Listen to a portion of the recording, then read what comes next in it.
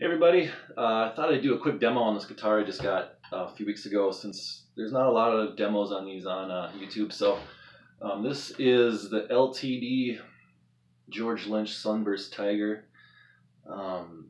These go for about $4.99. I got this one at Sam Ash for $4.79. There was an instant coupon or something like that at checkout. So, as far as a guitar that's middle of the road as far as the price goes, I mean, between $300 and $800, sometimes you don't know what you're going to get, right? This guitar is great. This is a fantastic 80s style. I mean, just look at it. Just look at this finish.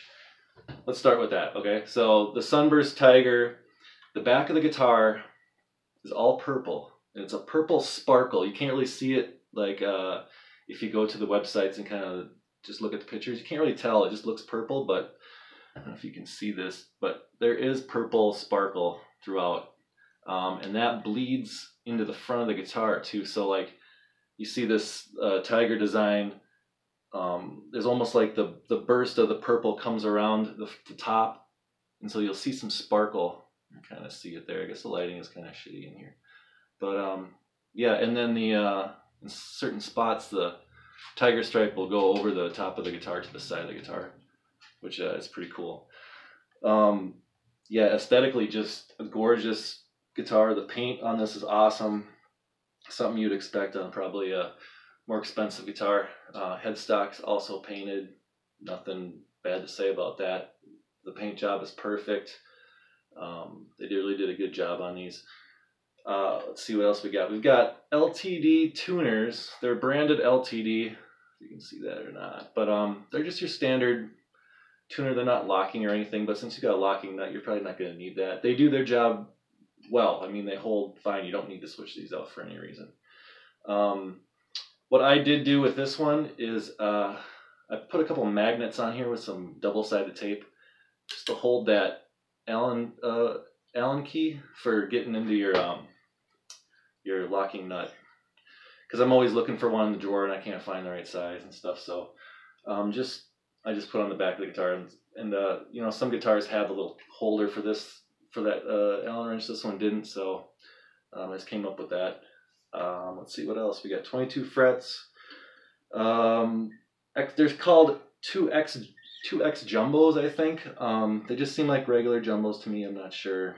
I mean, I've got another guitar that's got jumbo frets that they seem bigger than these, but these are perfectly fine. These are actually really feel good under the fingers and everything. Floyd Rose Special. It's the lower of the Floyd Roses, I guess. It's kind of the entry-level Floyd Rose, but it's fine. It stays in tune great as long as you know how to set up a Floyd Rose. I mean, this thing came to me and I had to do a little bit of a setup on it, tune it up and stuff, and kind of screw they got a nice thing here so you can get in here with a screwdriver without taking the back off. Just adjusting that to get it to float perfectly level with the body and everything. Let's see, we got, and this one's got the screw in arm, so you put the arm in and you screw it in. It's not like one of those pop in, pop out type of arms. But I mean, once you get it in there, and it'll stay where you want it to stay. It's good. We've got 2 ESP design pickups and the way you go between those two is it just got a push pull pot, just one volume. So you're in the humbucker mode, pull it up, and you're in single coil mode. That's it. These pickups actually sound really good. I was expecting to get these and get this guitar and just be like, taking the pickups out right away and just swapping them out for something better. You don't really have to do that with this guitar. They do sound really good. Here, I'm going to give you a demo here. I'm just plugged into a Cat 50 back there, Boss Katana 50. Got it on the Brown channel, your basic 80s metal style thing. So here we go.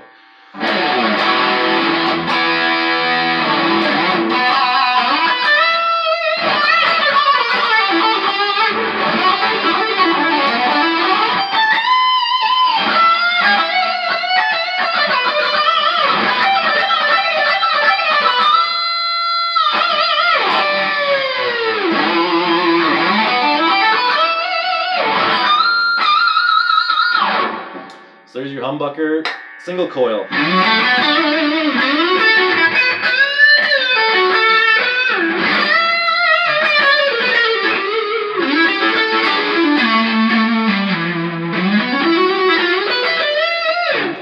The single coil, I was expecting it to sound terrible. I was, and it doesn't. It sounds good. It's got that.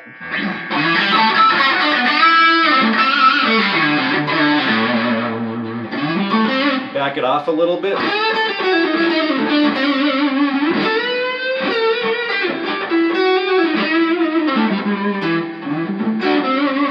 Sounds good. I'm getting a little bit of buzz here because of the 60 cycle hum, and also because I'm on a high gain channel, so that's what you're hearing. But you can totally play the blues on that if you want. It's pretty sweet. So but I'm sure most of you are going to be in the humbucker mode most of the time because you're going to be playing dock and stuff.